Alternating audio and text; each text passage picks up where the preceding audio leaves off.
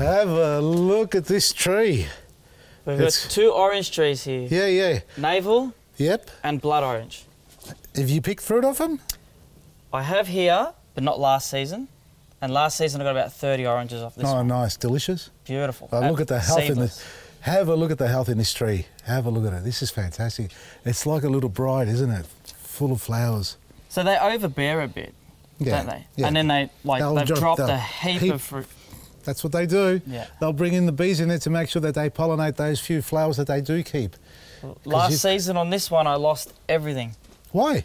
I don't know. I can see how you've had a lot of growth coming through and you have to constantly prune it back. So I'm thinking that may help encourage the fruit instead of the new growth. Yeah, well, it will, but you've got a lot of flowers on here. I mean, even my little trees that I've got there is spallied on the wall, covered like this in flowers, but they still set about, well, they're only 2 years old in there, 2 or 3. They set about a dozen fruit on them, oranges. They're decent. Not as juicy as I would have liked them yet, but again, at the end of the day, they still set fruit. So you're worried about this dropping its fruit again?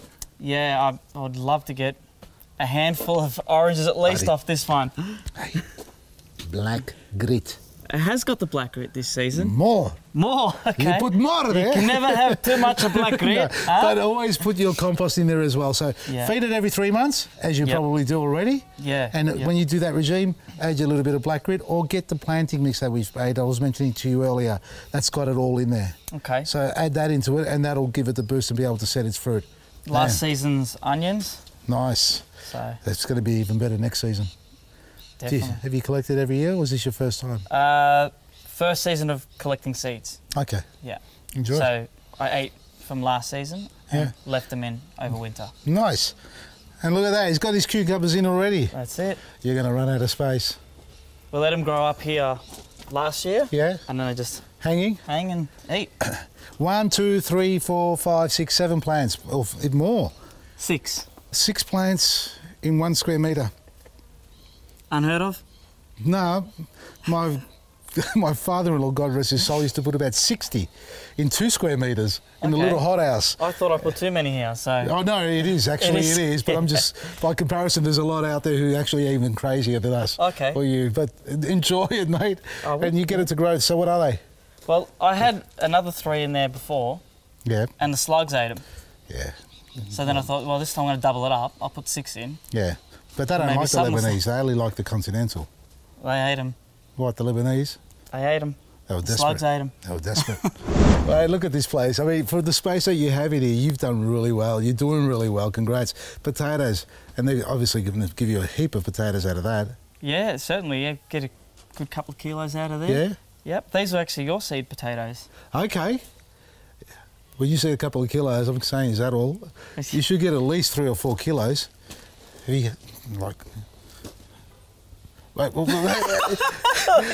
do you class as a couple of kilos? A week? A week? A couple of kilos a week? Yeah. I thought you were saying in one heap. Figures. Okay, so not 2 kilos in one heap in the harvest. I don't weigh them. I don't brag. I don't know, I just eat them. I'm not asking you to brag, but when you had to rate it like that, I think, that's a lot of space for 2 kilos. But if you're harvesting, what, 5, 6? I'll be more than 2 kilos. Oh, you have to be, but you're saying per week on average. So you're pulling out 3 or 4 potatoes at a time when you start harvesting. Yeah, pretty much. Yeah. Yep. You feel like I feel the tension. Oh, it's the sun. It's finally come out. It's bearing on me. You recognise it, eh? I thought that was the moon. I wasn't sure what that thing was. Oh, look at that. We've got the netting on. Did you have this up before? No, I didn't have that last time. Yeah. Did you have problems with possums or something, or no. You just thought put it up? Yeah, just put it up. Nice. Stop the birds from landing on it. This is it. As you get older and greyer, it's going to get longer and more covered, isn't it? That's exactly right. Yeah, fully closed off eventually. Yeah? Are you honestly... A mezzanine level up here and pitch the roof. Oh, look, you're giving me ideas too. I'd love to do that. Would you do it? Oh, yeah. Is she listening? Amanda, we've come up with a new plan. Mezzanine level? Yeah, he's told me. Oh, you're He's told me. He's up for it. Okay, you like it, don't you? I do. Pitch that a bit higher, mezzanine level there, pick the fruit off the top. Nothing wrong with that. He's seen it done and he's It's like, Yeah, it's not going to stop. I've got to go up.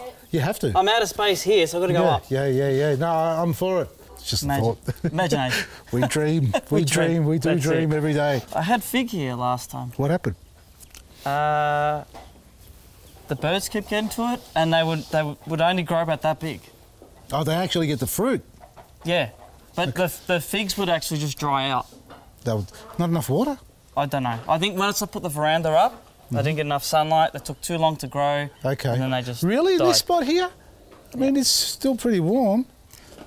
It's sheltered by here all day. Yeah, most days. So Yeah. it's only the afternoon it gets it, is what you're saying. And then I've got a drain pipe there, and they search for water. So the roots have taken over. okay, So I had yeah. to come out. Yeah. And then I've just put more garden beds. I had a persimmon here. Not persimmon, pomegranate. Pomegranate. Yeah. But it never gave me any fruit. It would make a flower, no Drop its fruit. flower. Yeah. This is before black grit days. It was actually before black grit. Correct. You're right. What are you doing out there? Did you find a snail? Are You found a gardening? spider? It's scared. We get blue tongues here too. Oh dear? Yeah. Nice. Had a blue tongue actually have babies here. Well, it's a good ecosystem you got going. That's Yeah. what it means. They eat all the slugs. They live under that rock. So they're actually still here. Yeah. Well, I haven't seen them since summer. But you because know it's that too they've been cold. under there, yeah. Yeah. That's where they great. come out from. Now, along here as well, you've had the spallied apples. That's not the one we looked at, is it? Yeah. Was it That that one one? and that one. Which one did we chop That's into? the one we chopped into. Did you change it at all since we did that? Obviously, it it's grew. grown more. Yeah, a little bit, hasn't it? I think it was on a these- smaller trellis. Okay. Now, how do you want to grow these trees? Are you trying to grow them straight up and bushy with a canopy, or are you trying to spallier them? Because Well, that's what I'm not sure of. That's why you're here you today, look mate. at- well, I'm semi-espalier, I'm What are semi-growth. you talking about? This is informal. Yep, it's First very informal, and that's temporary as well. I have just thrown that up there from some scrap. I'm happy to cut it back for you, but Yeah, I'm happy for you to do that too. you sure? You're going to do it gently and Calmly. calmly and show love. Remove any of the backward growth that's coming along. See that one back there? Yep. That one there, nice and close. That's nice. And over here, all these vertical. Give me these secateurs Yeah, for a there second. you go. There you go. Let's clean Get this in there, up. Vasily. All right, let's Chop clean it back, mate. All right, so we cut this back to a couple of buds. Get this one down here for now. We've got too many here. Cut that off here. So I can do this. Yeah. There you go. Sorry, Dad. Don't worry, it'll grow back, mate. It'll grow back. Now, I want you to get your soft tie so we can tie this up evenly across here like that. Like that. So we've done the one side. Have a look Yep. at that. Yeah, let's See how it's coming along sideways? Are they ready to pick yet? Well, they are now. Yeah, that's pretty good. First one, mate. Go on, you Okay. eat it. You tell me.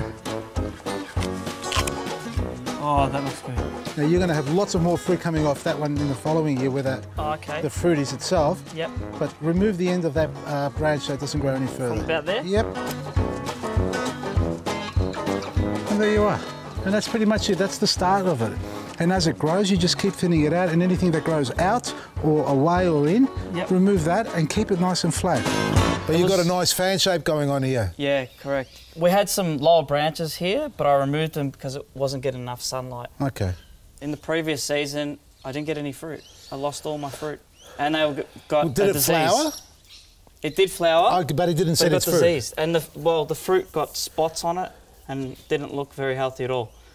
What do you mean? Like there was a grub inside, or was it No, like just black spots? Yeah, but even the leaves had brown dots all over the leaves. Yeah. It was diseased. It was diseased. So you cut it back really hard. Cut it back, yeah. And you got fruit up the top here now. And I removed the bottom branches because they don't get enough sunlight. Okay, you got to start working on these shorter branches and bringing them back a bit shorter so you can get the flowers on the ends rather than on these long pieces here, as you see there. Okay. So normally you'd cut them back to 2 or 3 buds, like that. See that where it's there? At one stage that was a nice fat plump bud there, but you've allowed it to grow out and it's come up to this point here, which will be fine. You'll get fruit on that.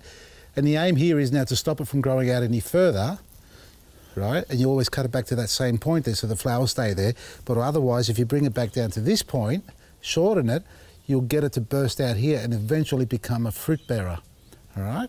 So you can turn these into fruit bearers like the buds there. And the old theory is don't cut close to it, cut further away. That'll start to die back. Hopefully you get enough sap flow pushing into it, thinking while it's dying back, the tree's going to make that a flower. Because when anything looks like it's at the end of its life cycle, all it wants to do is reproduce. That's what we all do, you know. So that's the same thing with the plants. So cutting it back, rather than having these spindly plants, cut it back to the low buds here, where it's nice and fat and layered. You can see layers upon layers. Yep. That there, you'll cause it to swell out and eventually fruit. And then you'll have fruit down here, nice and close to it. I'll do a couple of more segments on my trees and you'll see what I mean, if you're following us. Or you don't follow me anymore. Yes, I do. No, Oh, good. I'm really mucking around there. So check it out. You'll be able to find a lot of stuff on our online YouTube channel and all things like that on how we prune our plants back to create that. And look, there's a lot of other people out there as well. There's Craig Cassery who's got a lot of information and books on pruning as well if you want to research that even further. But at the end of the day, you're doing a great job. I mean, for the space you've got here, I'm blown away, really am. You've really utilised it well.